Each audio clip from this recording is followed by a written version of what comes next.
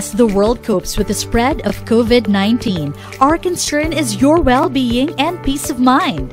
Washing your hands regularly and wearing a face mask are two of the easiest ways to prevent the spread of viral illnesses.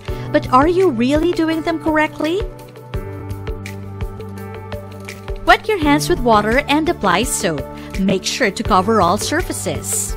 Rub your hands palm to palm. Then put your right palm over the front of your left hand with interlaced fingers. Repeat with your left hand. Rub your hands palm to palm with your fingers interlaced. Then the back of your fingers to opposing palms with your fingers interlocked.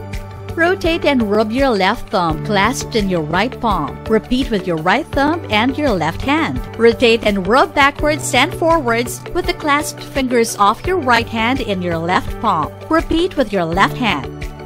Rinse your hands with water. Dry your hands thoroughly with a single-use towel. Use the towel to turn off the tap. Now your hands are clean and safe. Next, let's find out the correct way to use, remove, and dispose of a face mask. Before putting on a mask, make sure to wash your hands properly. Make sure that your mouth and nose are covered, with no gaps between your face and mask. Avoid touching the mask after putting it on.